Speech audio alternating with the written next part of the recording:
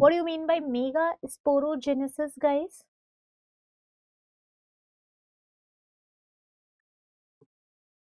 What do you mean by megasporogenesis? Like microsporogenesis, right? Microsporogenesis is the formation of microspore from microspore mother cell. Similarly, megasporogenesis is the formation of megaspores from the megaspore mother cells. Alright? Okay. So now megasporogenesis, the process of formation of megaspore from megaspore mother cell by meiotic division. Just try to compare with microsporogenesis. Microsporogenesis is also formation of microspore from microspore mother cells through meiotic division. So which type of cell division takes place here? Meiosis. Okay.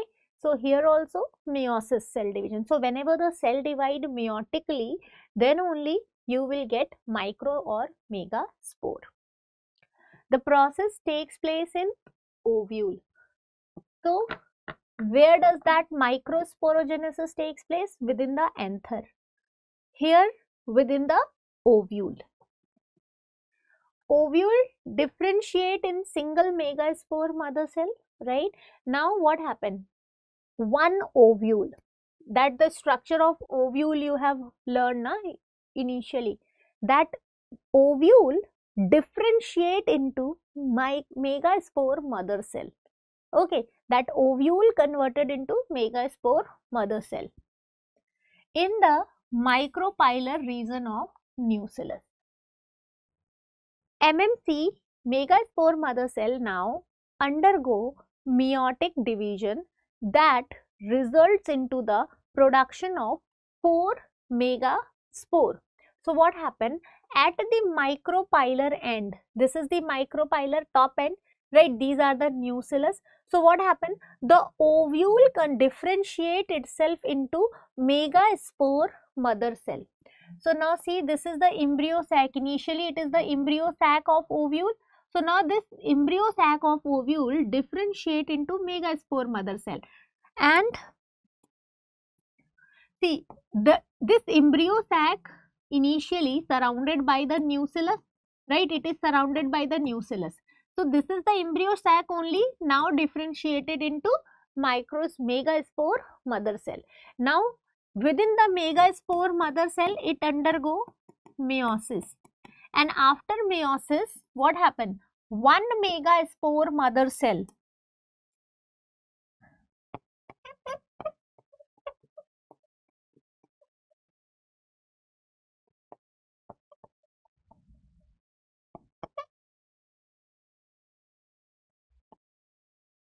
and form 4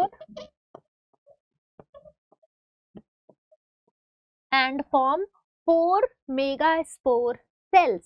तो एक जैसे वहां पे 1 microspore mother cell से 4 microspore बने, here also from 1 megaspore mother cell 4 megaspore cells बने. See, this is your 1, 2, 3 and the 4. So here you will get 4 megaspore mother cell called as megaspore tetrad. ठीक है. Now out of 4, 3 degenerated. So total 4. Initially in microsporogenesis, 4 microspores are formed. All 4 converted, differentiated into pollen grain. But here out of 4, 3 degenerated. Only 1 left. 3 megaspore degenerate.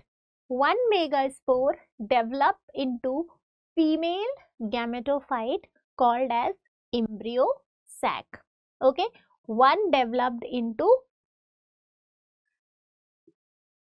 1 megaspore develop in female gametophyte. तो जो एक बचा अभी वो female gametophyte में convert होगा. Now suppose this is 1 left, all 3 degenerated. Now the nucleus of functional megaspore. So now suppose this is the functional megaspore formed. 3 degenerated. 3 degenerated. So now the nucleus, this is what? Nucleus. Now the nucleus of this megaspore, nucleus of functional megaspore divide mitotically to form 2 nuclei.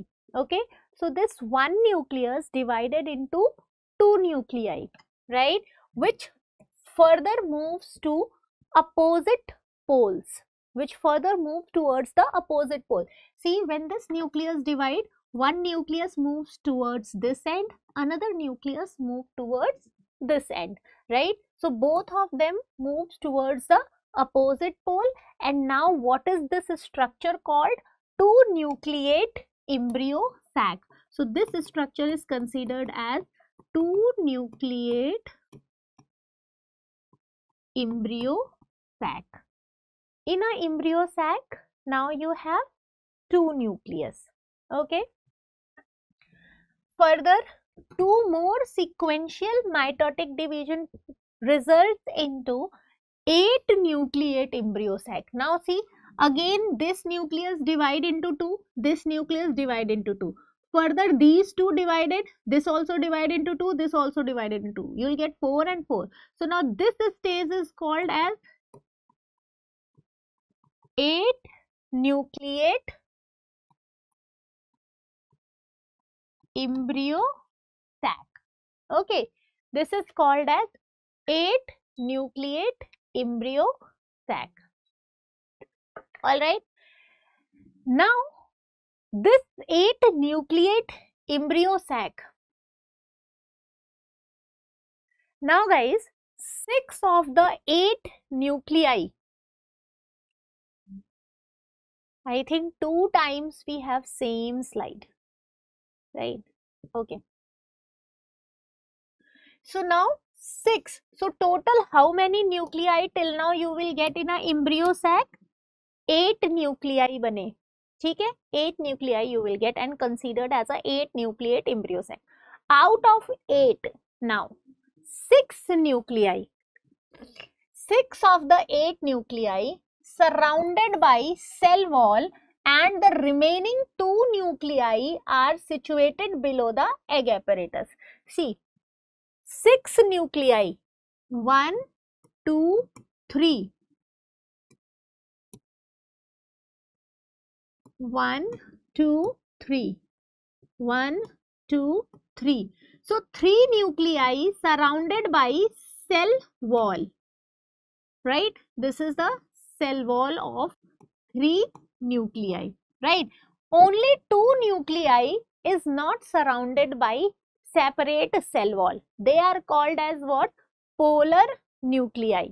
Alright, they are called as polar nuclei. So 6 of the 8 nuclei surrounded by cell wall, and remaining 2 nuclei called as polar nuclei situated below the egg apparatus.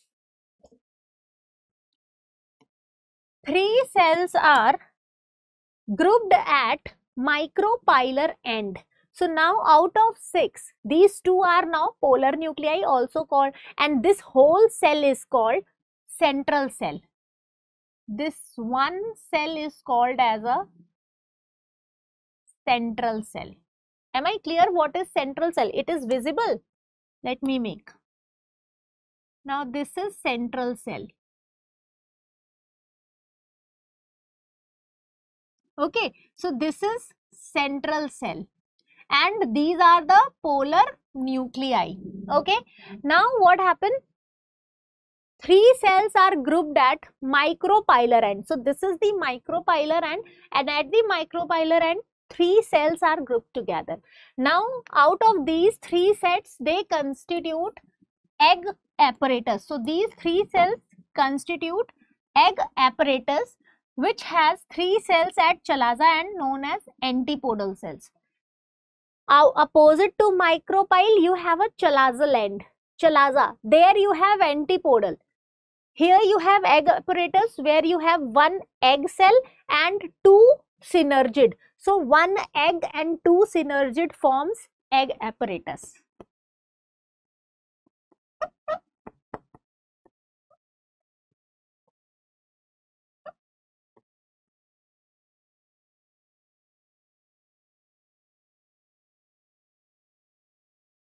Okay, they form egg apparatus. Where you have egg apparatus? At the micropylar end, right? How many cells in the egg apparatus? 3. Opposite to micropyle, you have a chalazal end. What type of cell you will get at chalazal end? Antipodal cells. Okay. So at maturity, now embryo sac is 8 nucleate, 7 celled. 8 nucleate, 7 cells. So now see, this is the mature embryo sac, which is made up of 8 nuclei. 1, 2, 3, 4, 5, 6, 7, 8. And cell is only 7. 1, 2, 3, 4, 5, 6. And this whole central 7 cells. So this is what we called 8 nucleate, 7 cell. So at the maturity, the embryo sac becomes 8 nucleate, 7 cell. अब exam की तैयारी को और बेहतर करने के लिए हमारे चैनल को लाइक, शेयर और सब्सक्राइब करना ना भूलें।